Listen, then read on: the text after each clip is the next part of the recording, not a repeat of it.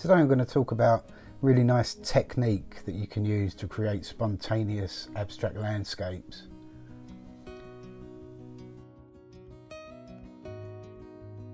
Just going to start by wetting the paper about 2/3 of the way down.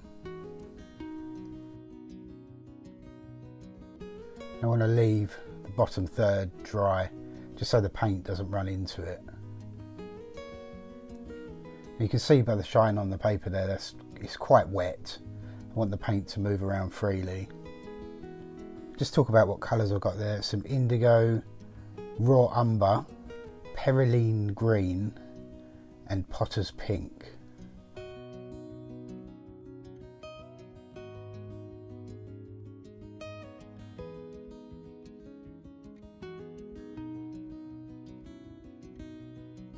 I'm just going to grab some of the indigo, it's quite wet.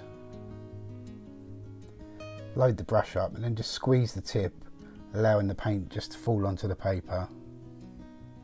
I've got the board flat for this, just so it doesn't run down too much. It's just going to run into the wet on the paper and just find its own level.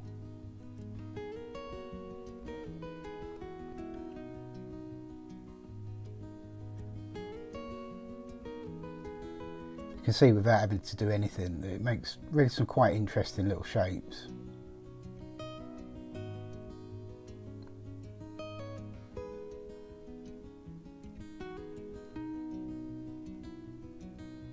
Now hopefully with the indigo being blue, it should recede into the distance.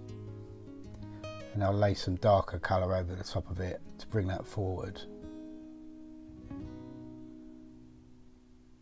And so just grab some of the raw umber, mix a bit of indigo in with that.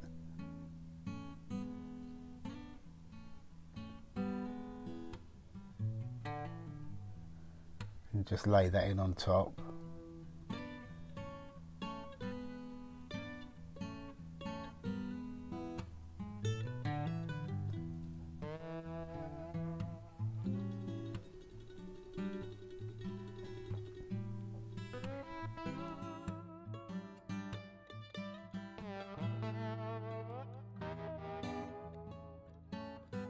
You can be quite expressive with this technique really. You can just lay the paint down, allow it to move around and just see what shapes it creates.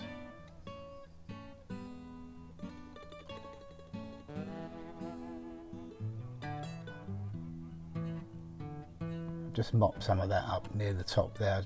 Don't want it spreading out along the tape.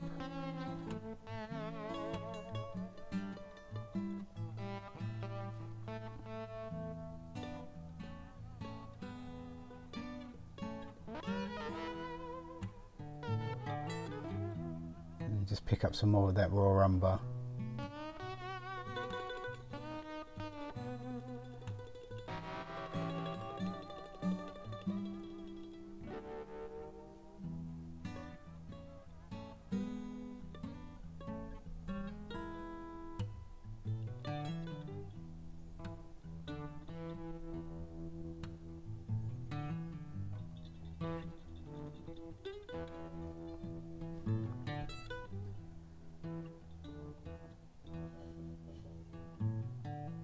And just get some of that potter's pink. Very interesting pigment. It's not too strong, but it granulates beautifully. So if you're into granulating colours, suggest grab a tube of potter's pink, experiment with it. It's fantastic. It mixes very well as well without altering the pigment that you're putting it with.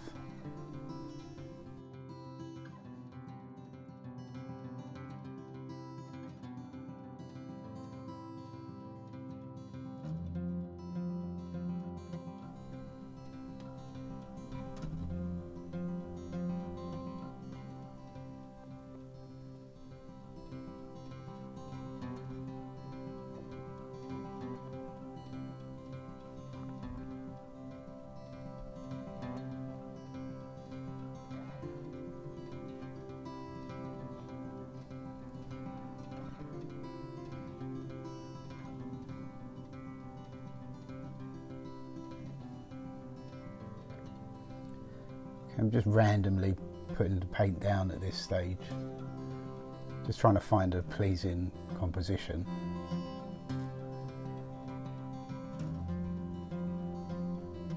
Okay, just move some of it around with the brush.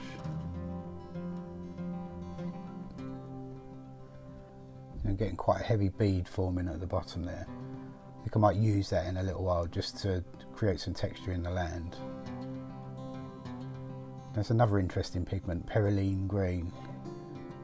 It's almost like a black really, but it separates and when mixed with water creates quite a very interesting dark green.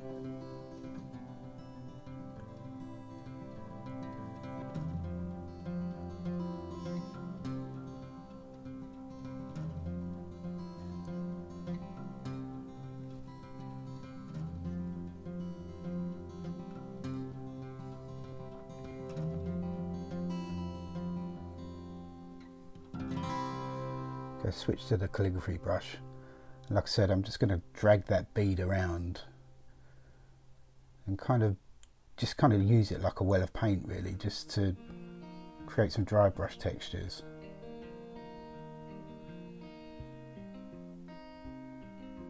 Maybe suggest a touch of shadow.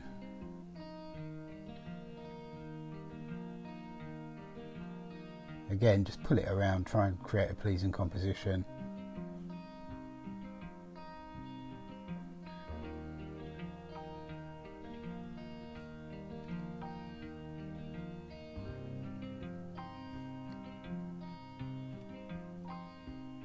I think I'd just try and suggest what maybe could be a path leading up into those trees.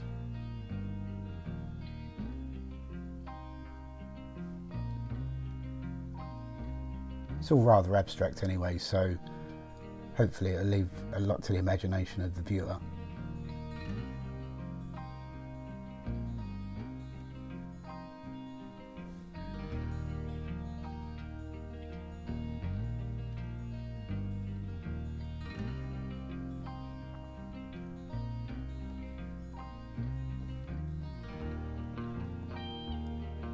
Mix up kind of a red brown, that's with the potter's pink and the raw umber.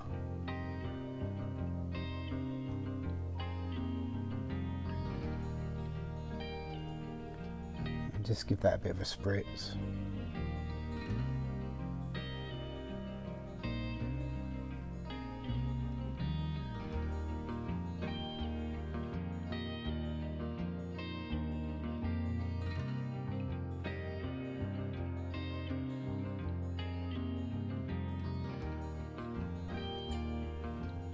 Already it's looking like a winter scene, some snow, some distant trees, maybe in a park somewhere.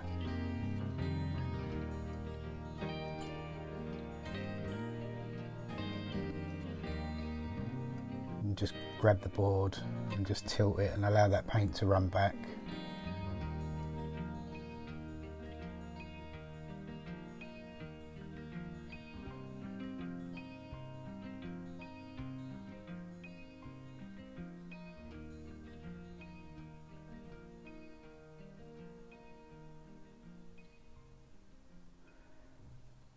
I think it's quite important to mop up the edges as you go really, just so you don't get quite any cauliflowers forming.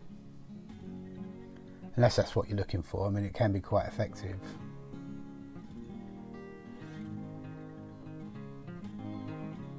And just tilt that quite steeply, allow that paint just to move up.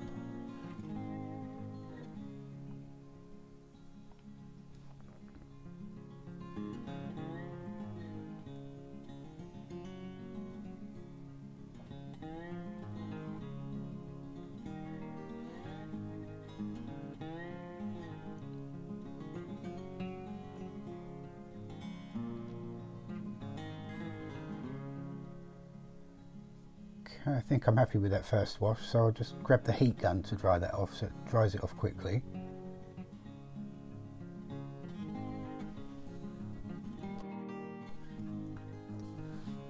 It's fully dry now and you can see there's some interesting shapes have formed, so I don't really need to do too much to it, I don't think.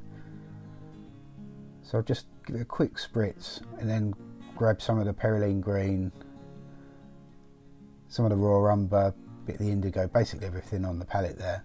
And I'm just going to put in some dark outlines, just some winter tree shapes basically, very loosely with the calligraphy brush.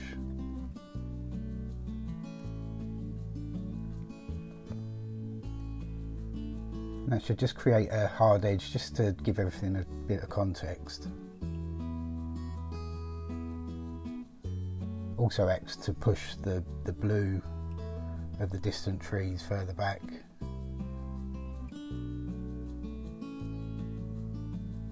Just put in a slightly larger, thicker one there.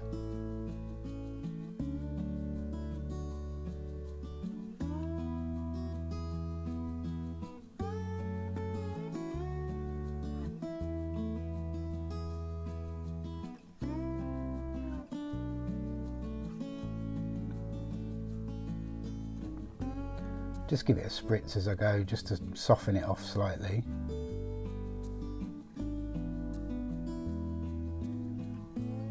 And then just create a connection through all of that underneath.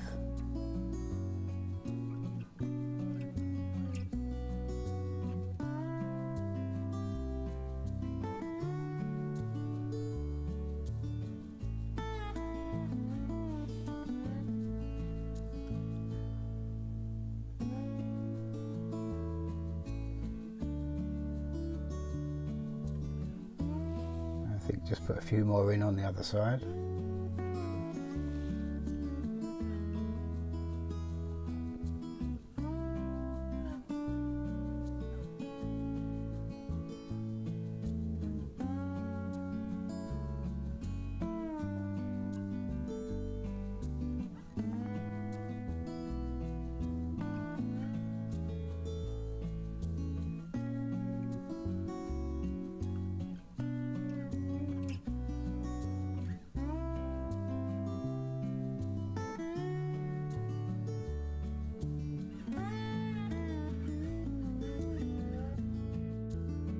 And just try and create a connection between all of them.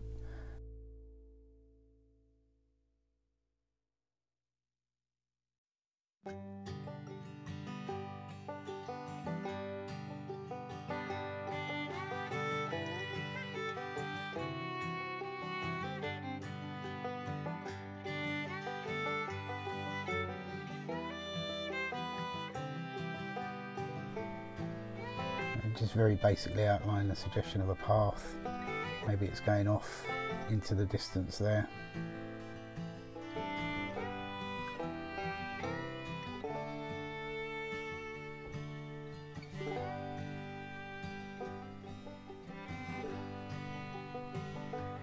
Just a bit of dry brush texture in the foreground.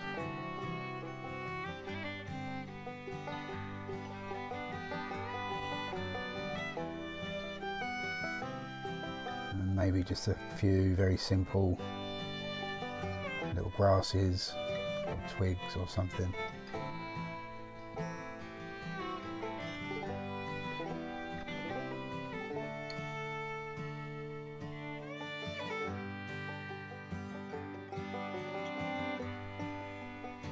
Just grab this little tool, which is, I think it's like a clay modelling tool, and just scratch a few maybe grasses or highlights just onto those trees, just to break up the black of the edge. And I think I'll call that finished. Okay, just take the tape off and have a look at the finished painting. I think overall I'm quite happy with that. It's a very simple technique to create very loose, semi-abstract paintings. I quite like the tree, the red tree that's in the middle there. I think maybe if I did it again though, I'd possibly put it a bit further over to the right. I mean, I could have gone a bit further with this. I could have added more trees in the mid-ground, maybe some more grasses in the foreground, but it's nice and simple as it is. So I hope you enjoyed that anyway, and please give the video a like and subscribe if you haven't already. And please let me know what you think in the comments. I'll be back next week with another video, so I'll see you then. Bye for now.